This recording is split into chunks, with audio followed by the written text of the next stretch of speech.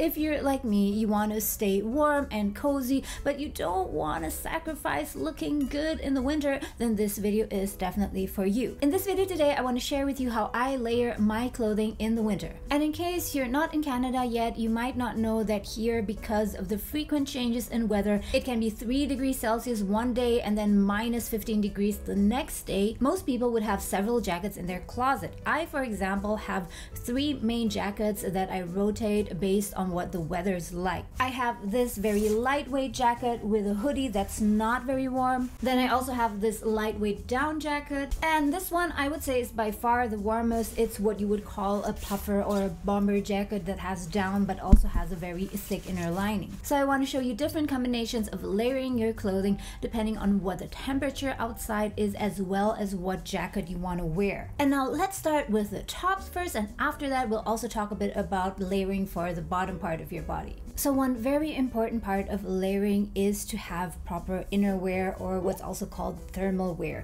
So this is the inner layer that you wear underneath your sweater or your shirt or whatever to help you keep warm. This one is from the brand Uniqlo, but there are many brands that offer very good thermal wear, and I have these in different colors and also in different warmth levels. So this one is, for example, the thinnest. You can see that the material is quite thin, but I also have an extra warm one, which I'll show you in a minute. So when the temperature out there is between 0 to 5 degrees Celsius, I don't really want to wear a very warm jacket. So usually what I do is I wear one layer of this thermal wear and put on a sweater. And this is just a regular sweater. It's not too warm, but it does have a bit of bulk and keeps me warm. So in case you buy one of these more slimmer jackets, like the one I have on right now, you don't want to have too much bulk inside, because that would defeat the purpose of having this slim silhouette, right? And that is why you want to have just the right amount of layers so you stay warm without it becoming too bulky. And I also have this thermal wear in this flesh or neutral color, and this is very useful for when you want to wear white or translucent tops, things like these, for example. So if you want to wear a white or translucent blouse like this, you want to wear something that is close to your own skin colors so it doesn't show through. And this way, even when it's cold outside, you can still wear something fancy without freezing. This is another piece of clothing where it's really useful to have this inner wear to stay warm. You see this has holes all over it, and you might think that it's not suitable to wear in the winter, but actually you can. So with the skin colored thermal wear underneath, it almost looks as though you're not really wearing anything beneath it, and it doesn't look bulky either, right? Because it really clings to your skin. But what if it gets slightly colder? Let's say it's minus 5 degrees Celsius. So can you still wear this kind of jacket?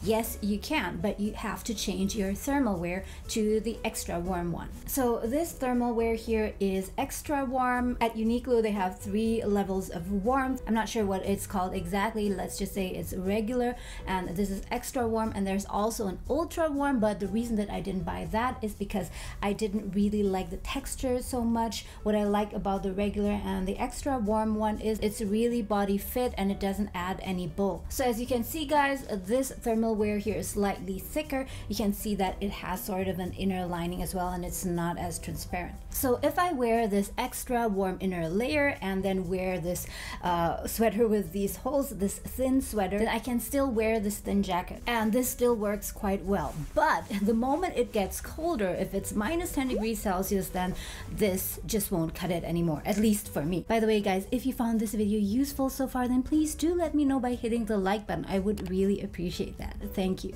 So at minus 10 degrees Celsius, that is where I changed to this lightweight down jacket. This is one of my favorite jackets. It's from Lole. It has down feathers inside it, but it's very thin and very lightweight. So it's not like one of those huge heavy jackets that really puts on a lot of weight on you. So this is very comfortable. And in case you want to know more about this particular jacket, I've made a video earlier on this, and I'll put the link up here for you to watch. So guys, layering is really all about the perfect combination, and what is ideal will be different, so you have to experiment with it for yourself. So at minus 10 degrees Celsius, this kind of lightweight down jacket, so not the thickest one, with a thin sweater but with the extra warm thermal wear, can still work just amazing. Alternatively, what I like to do at minus 10 degrees Celsius, especially when I'm planning to go to a cafe or to a store or go somewhere indoor where I'm might spend a lot of time inside is that I would combine this regular thermal wear, so the thinner one, with a regular medium sweater. And at minus 10 degrees Celsius, this combination would go together with this light down jacket. And this is why this particular combination is useful. So outside I stay warm and cozy, but the moment I go into a cafe and spend like 1 or 2 hours there, I just take off my jacket, I just take off the sweater, and I hang around there indoors just with my thermal wear. And the extra warm version, so the thicker versions of thermal wear, usually don't look that good if you just wear it like that. The thinner ones usually look very good. I mean, it looks just like a long sleeve shirt. In contrast, guys, you might have noticed that this skin or flesh colored thermal wear doesn't look really nice. It looks pretty ugly, to be honest, but it's really, really useful. So when I have a sweater like this, for example, that is light colored, and especially if you look at the inside, there's like a kind of fleece, and usually when you wear these kinds of sweaters, you just can't avoid that some of the material just comes off. And if you wear dark colored innerwear, what happens is that this thing here will just stick to your innerwear. So if you wear something light colored like this, I would really recommend you to pick light colored thermal wear as well. So this combination here still works very well for minus 10 degrees and even to minus 15 degrees, I would say. But as you can see, the overall outfit, the silhouette is still slim, so you don't end up with a lot of bulk here. And guys, you might have noticed by now that my method of layering is pretty simple and straightforward. You might have watched other videos where they layered different types of shirts and tops and so on, but I like to keep it pretty simple. So I have a set of innerwear, thermal wear, and then I would have either thinner or thicker sweaters. So guys, if you're like me, then you might also like these really huge and bulky sweaters. I know they are super cozy in the winter and they're so comfortable. But the thing is that if you combine these with a huge jacket, then usually you'll end up looking just like a huge ball, and it can also get overheated and too hot. So if you're wearing this kind of bulky sweater and combine it with innerwear, then I would still recommend you to go with a slimmer, a lightweight jacket. So as you can see here, this very huge bulky sweater disappears under this slim fit jacket, so it really doesn't look bulky at all. But guys, here is something that I would definitely not do. If wearing this kind of huge bulky sweater, I would definitely not combine it with this kind of puffer, or what's also called as bomber jacket. So if you take this kind of sweater and combine it with this, then this is what it will look like. So first of all, guys, I have trouble just even closing the jacket.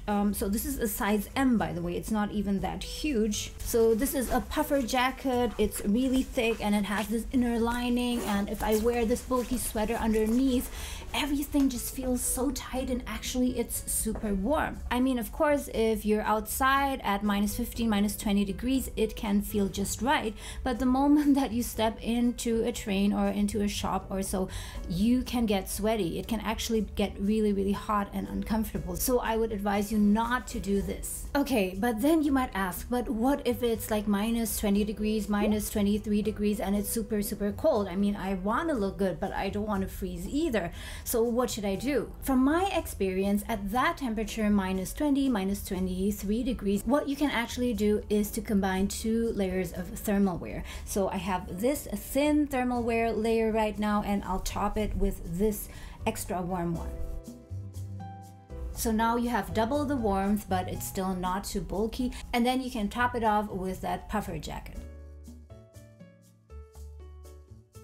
And now you can see it fits just right. That is how I think you should wear puffer or bomber jacket. So instead of choosing a jacket size that is too huge in the hopes that you can fit in layers of sweaters inside it, opt for a jacket size that fits just snug, or maybe 1 size larger, and instead just double your innerwear inside. Wear 2 layers here like I do. Alternatively, if you get cold very easily, you can still combine this thin inner layer with this kind of sweater that is not too bulky.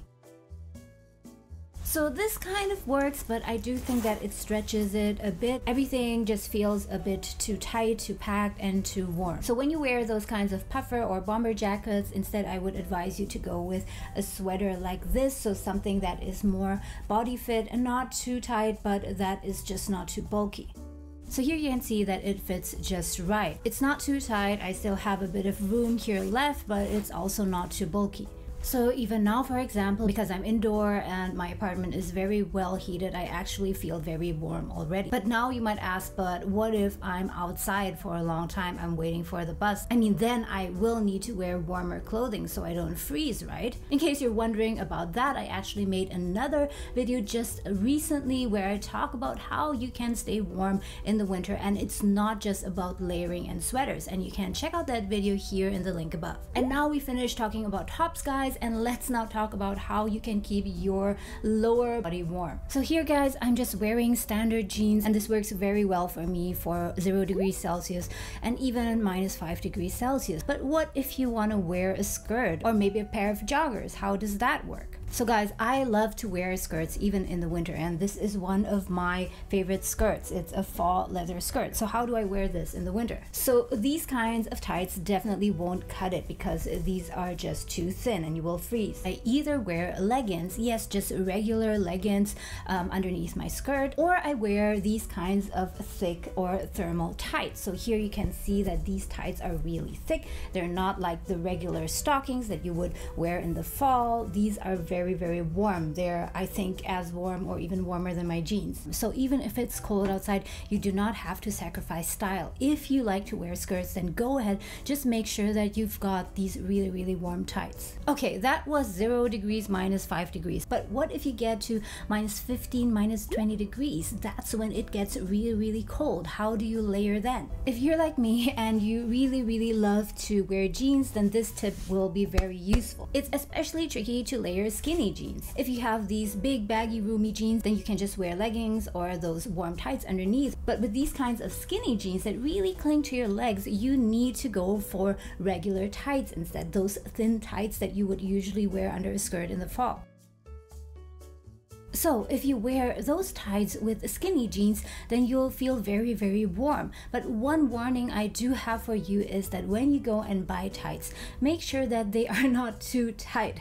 So usually I would wear for pants a size S or M, but for tights I try to buy them a size larger. So I would try to go with L, because these tights somehow tend to be very small, and you don't want to have everything pressing too tight against your leg. So this combination works very well even for very extreme temperatures, for -20 degrees. By the way, guys, every afternoon, almost every day, I go for a 40 to 45 minute walk, and for that I would usually just wear a pair of joggers like these here, and that works very well for 0 degrees, -5 degrees. But once it gets to the range of -15, -20 degrees, then what I do is that I layer these joggers with these thicker tights, and it works very well because joggers are usually a bit more roomy, so you can afford to fit in those thicker tights, and when you go outside it really feels very warm and cozy. If you're also curious to know what kind of socks you actually need in the winter here in Toronto, because I know if you go to the store there are so many kinds of socks to choose from, right? I have this other video here for you